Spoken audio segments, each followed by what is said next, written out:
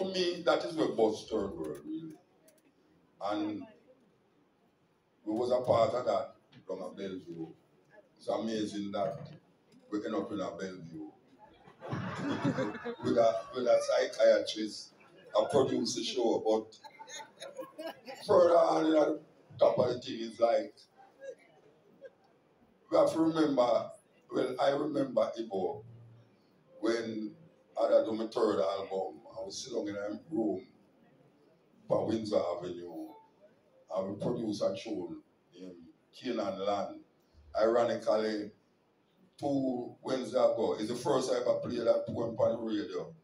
And it was because of the war where was out with the Palestinians and the Jew them. And that was related, Canaan Land was related to a biblical argument in the Bible about who really control the land. And Igbo and me sit down in a room and we produce a poem. I play everything on it. Them days I did have a keyboard named Kurzweil. It just come out. And Igbo was one of the first one in Jamaica to really have one of them. And him play every instrument on it. And him actually talk on the poem too. So that was my first contact in terms of music with Igbo. Then when we started the program, the Cutting Edge, we used to tour a lot, and anytime I gone, him used to do the program. I don't know if anyone else know that, but him used to do the program, Cutting Edge. So here we I say now, because I don't really have much things to say more than, I don't know if the minister or anybody represent the minister of culture, but I should have so much things to go on to just say, Bob's great, I have a very history. But anybody's here who want to make an argument here for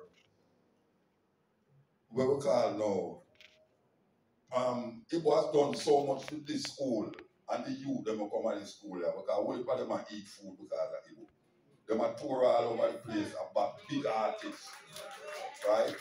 So here me argue about now. I would love to see the minister construct a plaque in the school with Igbo name on it. Yes. Yes. One day already? No, there. Well, may I suggest it that if we could have find somewhere to put it somewhere. I don't hear nobody else, but I don't hear what I say.